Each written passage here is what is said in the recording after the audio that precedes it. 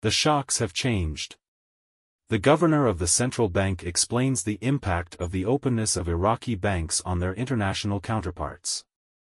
Economy News, Baghdad on Monday, the governor of the Central Bank of Iraq, Ali al-Alak, highlighted the impact of the openness of Iraqi banks on their international counterparts, while noting that the global economy has begun to face a phase characterized by rising levels of public and private debt.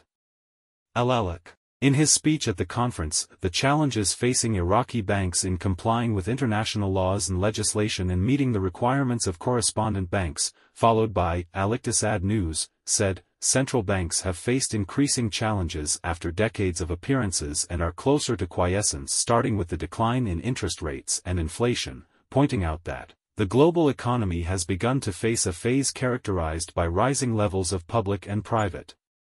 debt.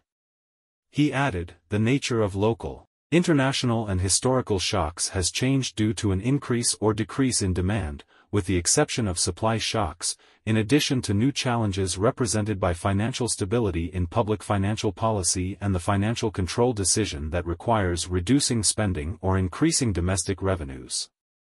The governor of the central bank explained, over the past years, the Iraqi banking sector has opened up to local financial institutions over their international counterparts, and to the extent that all of this achieves communication and attention with the outside world, it undoubtedly carries many challenges and impacts.